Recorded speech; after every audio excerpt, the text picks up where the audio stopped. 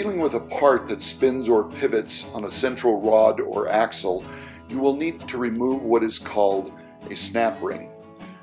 This is a retaining ring that prevents a part from slipping off its axle, and it requires the use of a pair of snap ring pliers.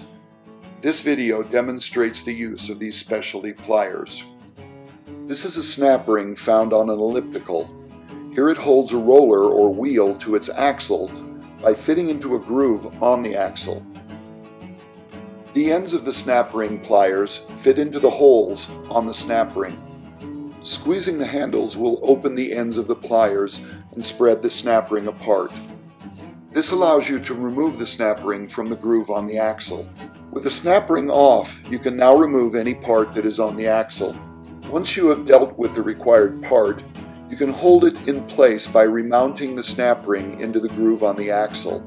Put the ends of the plier into the holes on the snap ring, squeeze the handles of the pliers together, and replace the snap ring.